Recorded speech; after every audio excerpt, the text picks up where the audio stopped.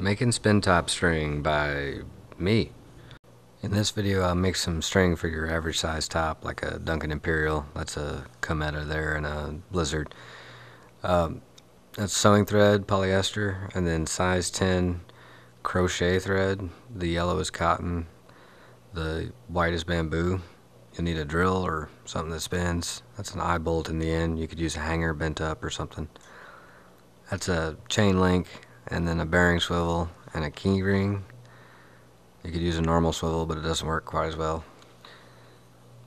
So I've got a hook down low and a hook up high. They're about 75 inches apart. That's plenty of room for the 60-inch string we're trying to make. But after you let the twist go, it shrinks quite a bit. And when you're making a thicker string, it shrinks even more. So just give yourself some room. So to make every third wrap in the string a different color, you just make 1/3 of it that different color. So that's the 75 inches plus about 16 for the shrinkage. Just trial and error there. The whole string is here before you twist it is about 23.5 feet long. It shrinks about 4 feet, and after we twist it down 4 feet, we're going to fold it into thirds. So basically the white string is 2 times as long as the yellow string. Now you could do this a whole lot easier, just do one color. So for a ripcord I would do 3 size 10 strings, but then for your basic size like we're doing here, I do 2 size 10 strings and then 1 thread, like this here. Then for a Trompo Grande I would do 3 size 10s and then 1 or 2 threads, I can't remember. So I just sort of eyeball it, make sure the tension's the same in that thread to the other 2 strings, and just tie a loop in the end and set it on there, and you're ready to twist.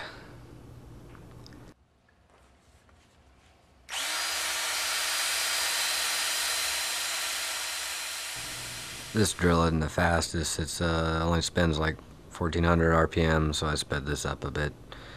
Does the job though.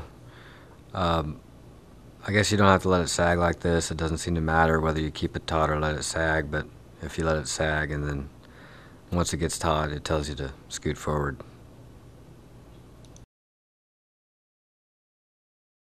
So right about there is, I think, 18'6". Shrunk 4 feet. I'm gonna go check my mark there.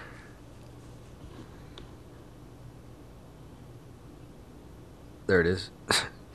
And so you can barely see it, but the yellow is just past that mark on the right, so we're good.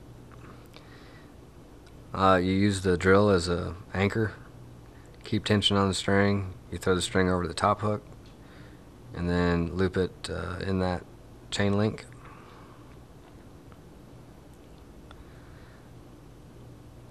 And be careful when you get it off the drill. If you let go, you're kind of SOL. Then wrap it over the top. I just wrap it over, under, and around. And you see there I've got a good extra foot of string there, but that's okay. And then use the alligator clips.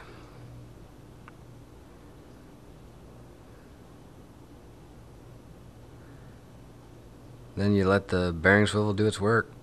Just keep a little tension on it. A regular swivel will work. It just sort of locks up if you put any tension on it.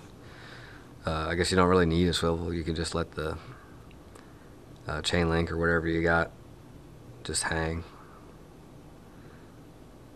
And then run your fingers down it, make sure everything's squeaky smooth.